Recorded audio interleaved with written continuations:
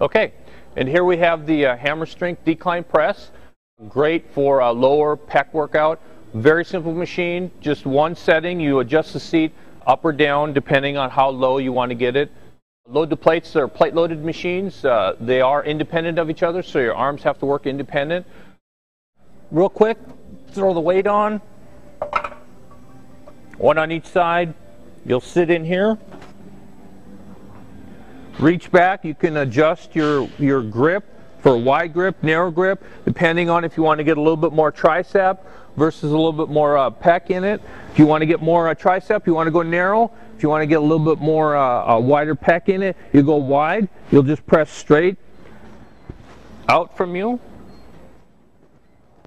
Come back. You never want the machine to touch until you're finished with your reps.